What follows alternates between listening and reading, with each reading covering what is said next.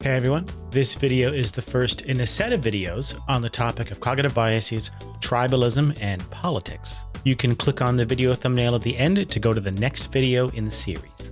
I got this question in my email last week. What's the most important cognitive bias to be aware of from the standpoint of someone who wants to think critically about politics? It's a good question. You know what my mind goes to when I hear this question?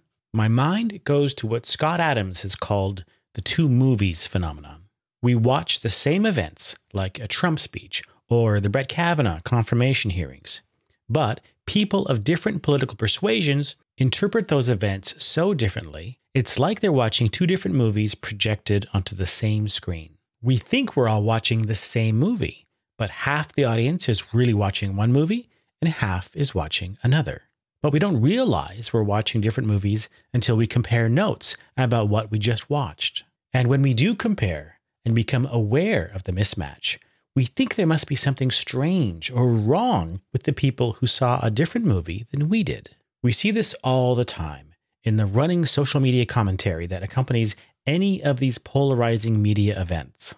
The caravan at the Mexican border is the most recent example at the time that I'm making this video. I'd really like to understand this phenomenon better, so I'm going to restate the question this way. Are there cognitive biases operating that can help us understand the two movies phenomenon? Now, I do believe that the last sketchbook video I did on tribalism and trust tells part of the story. Our tribal judgments are, in large part, the product of a combination of affect bias and cultural cognition. You should watch that video to get the full story, but here's the gist. Affect bias says that our feelings drive our perception of risk, how we judge things in terms of benefits and costs or risks. If I feel positively about something, I'll tend to judge the benefits as high and the risks low. If I feel negatively, I'll go the other way. So, if you can manipulate people's feelings about a thing, you'll change the way they reason and process information about that thing. Now, what's cultural cognition?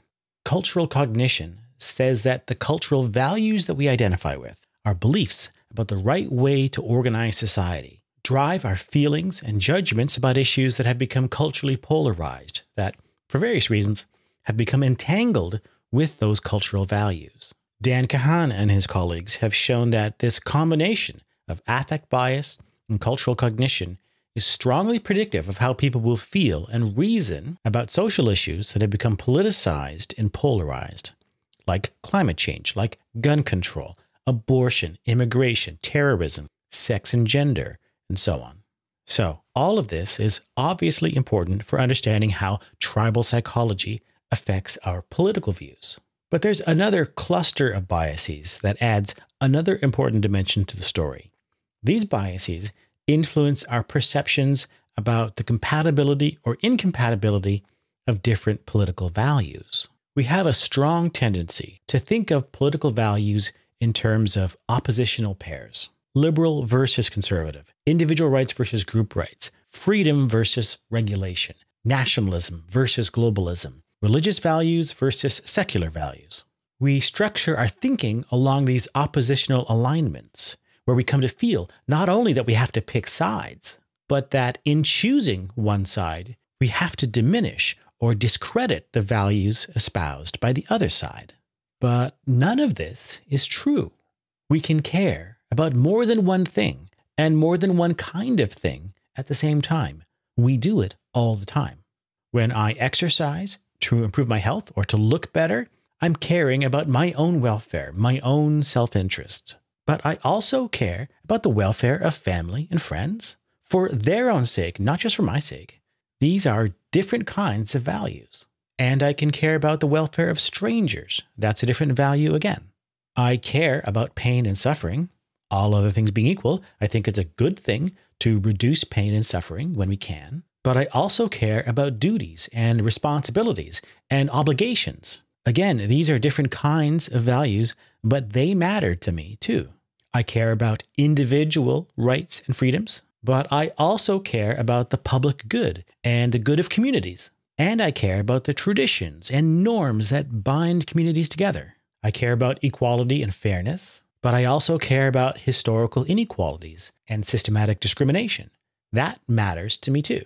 I care about whether my actions are right or wrong, but I also care about the moral quality of my character, whether I'm a good person or not. Again, different kinds of values. There's a name for this ability to care about and be motivated by different types of values. It's called value pluralism. Or, to be more specific, what I'm describing here is called psychological value pluralism, because we're talking about the psychological capacity to be moved and motivated by different types of values. I think it's clearly true that under this description, we're all psychological value pluralists of one stripe or another. As a mental model, I like to think of these different value orientations like channels on an equalizer. We each have a value channel profile as part of our psychological makeup. The different bars represent the different kinds of values that we can respond to. If you're set high on a given channel, that indicates that you're more sensitive to those value considerations. They're more salient in your own moral and political thinking. If you're set lower, then you're less sensitive to those kinds of values. Different people will have different value profiles because we vary in the sorts of values that matter to us and how much we care about those values. And the shape of the value channel profile for a single person can change in different contexts and different situations. Our profile might look very different when we're at home with our families in a domestic context than when we're at work or in a more public context interacting with strangers. So there's lots of variation in our moral psychology. It varies between people and it even varies within people. But the point is that normal human adults are capable of responding to and being motivated by many different types of values. Now, before we move on, I should clarify something. I'm talking about psychological value pluralism. Philosophical value pluralism is a very different thing. It's one thing to say that I value something intrinsically. That is, I value something for its own sake, not for the sake of something else. This is a descriptive claim. It's a claim about our psychology, our attitudes, the way we value something. It's quite another thing to say that something is intrinsically valuable, because that implies that a thing is worthy of being valued for its own sake. That is a normative claim. Because a thing is valuable, I ought to value it. This is a philosophical claim.